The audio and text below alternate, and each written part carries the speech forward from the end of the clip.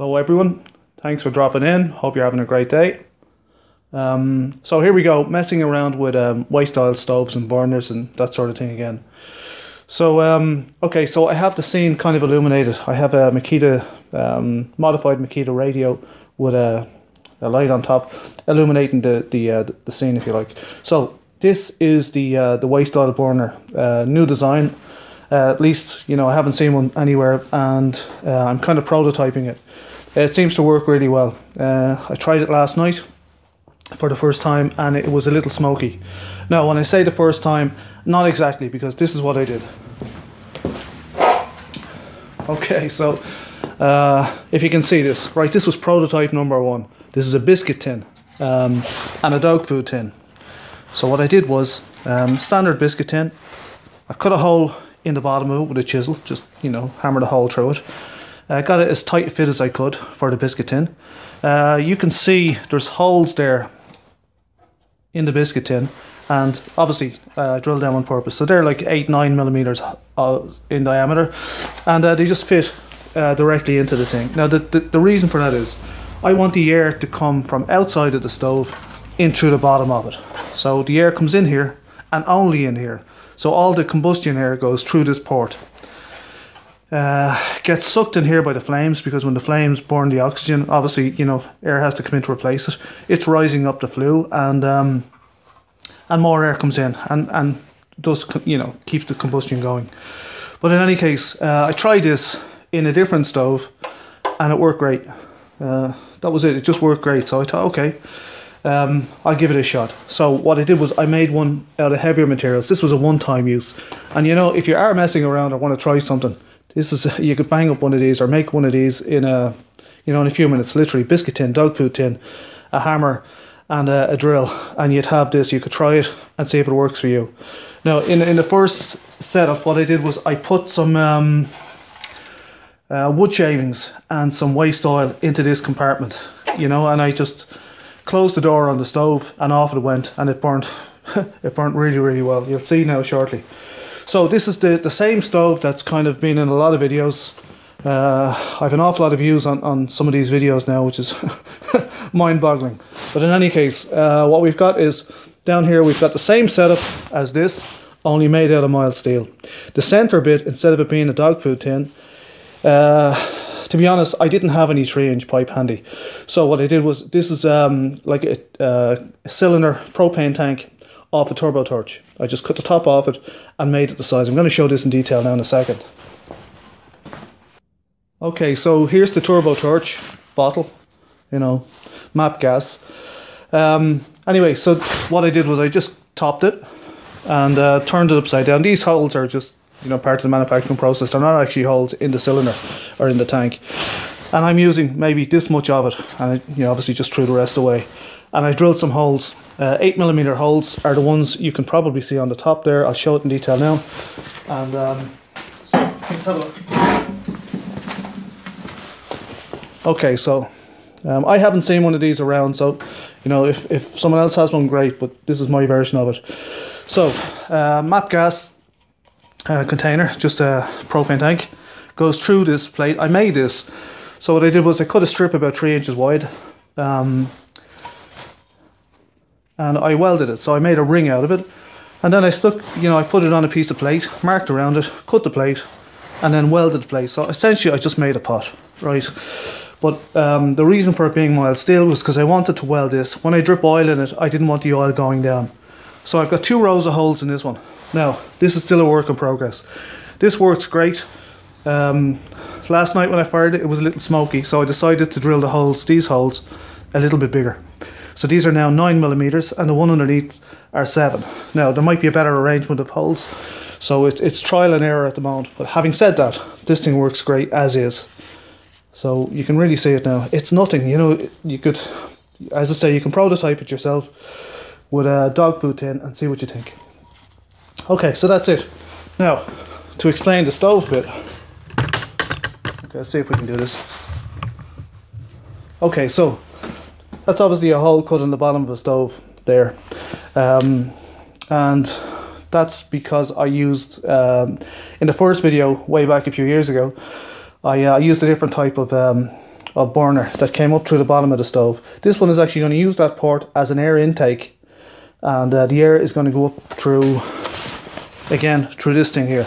Now, the pipe in the back, that's my eye line, and it comes in with a 1/2 inch pipe inside it. So the 1 inch steel pipe on the outside is a protector of the oil line. And what happens is the oil comes down a 1/2 inch pipe. You can see, maybe you can't, let's see. Okay, I'll show this in detail as well, but not to get too bogged down. This is a 1/2 inch pipe with oil in it through a 1/2 inch gate valve and down into the system. Eventually it appears here, okay? So the setup then is, remember, I want the air to come in here and only in through here. So I've got a bit of sand and stuff in there. What I'm going to do is put this in and then just back it up with sand just to kind of seal it off, so that most of the air has to be forced through these holes for combustion.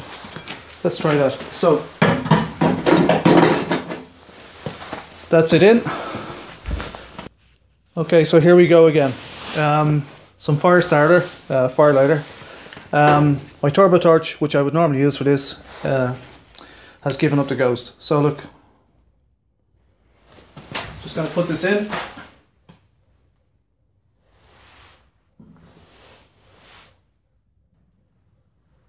Okay. Kerosene. Everybody asks me how much kerosene I'm going to put in, or diesel or whatever, and you can see it's not even that clean. Okay, so anyway, there's about a 1/4 of a cup, 50 milliliters. So I'm going to pour this in.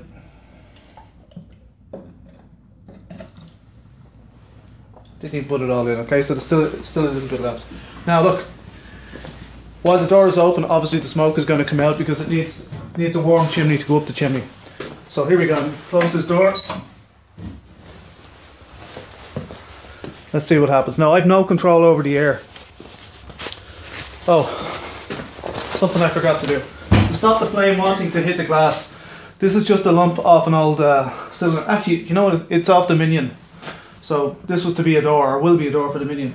So I'm just going to put that in as a shield to protect the glass a bit, just to divert the flame a little bit away from the glass. Now I don't know if you can hear that. Maybe. But you can see that the flame is a little bit more aggressive now. Now the trick is to let it get a bit warm, you know, a bit hot, before adding the oil. So I'm going to add a bit of oil now.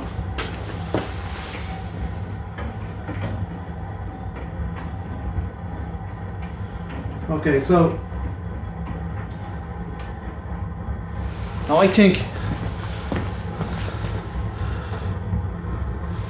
can we? Okay, so if you look there through the hole in that T-piece, now that's a big flow. I want less than that.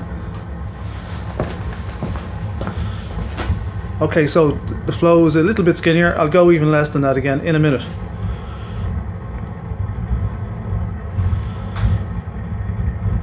Can you hear that? Okay, now you can see why I put the door of the Minion in the way. It's just to divert the flame away from the glass, because if it's going to be smoky, it will be smoky at the start, and until things redden up, we don't have you know, at the start it might be a bit smoky. Hopefully, if I can get the balance right. Now the oil has stopped. These gate valves are terrible. Not really what I want to be using. Okay. Right, so there we have a flow now.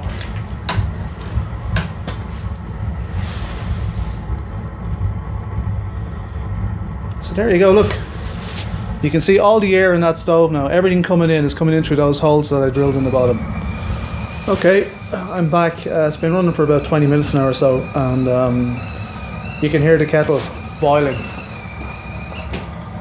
Okay, so yeah, it's not 100% smoke free, but it's a long way towards it.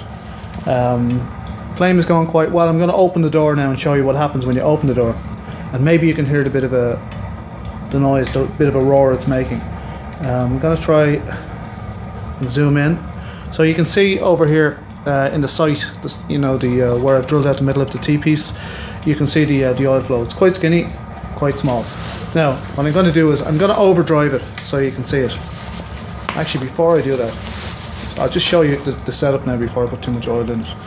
Right, so that's the flame you get out of that sort of flow rate. That's probably 2 to 3 litres an hour. So when I open this,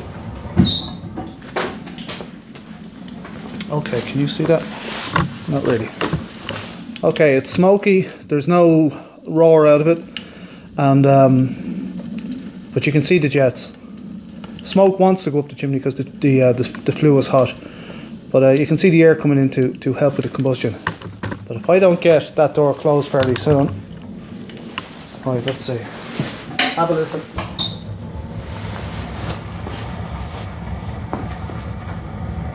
You see, with the air being forced in, being sucked in from the fire for combustion, it goes an awful lot better.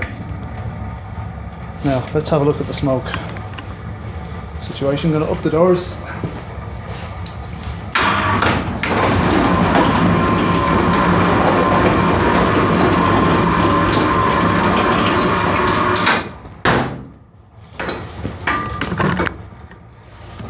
Okay, let's have a look.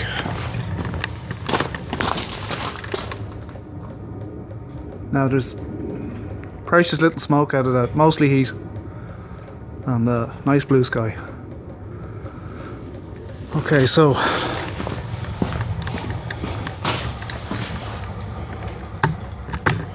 let's try this again. No, I'll just close this door. I'm deliberately going to overdrive it. In case you couldn't hear me, I'm deliberately going to overdrive it now. So let's see what happens. It doesn't take much. These gate valves are useless for this. Now you can see, oh,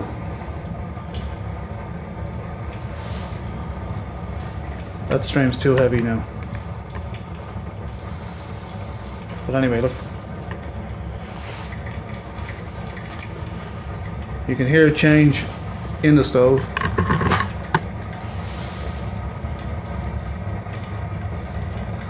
Probably takes about 10 seconds, I would say, for that oil to manifest itself in the stove and do something, but you can see the flames rising.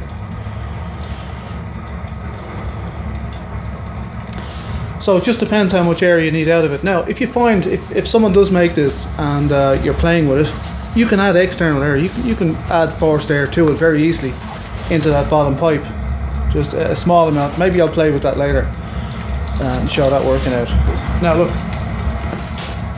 if I leave it roaring like that, it's obviously going to redden that stove, which now that stove has been reddened quite a few times, so I'm not worried about it one way or the other.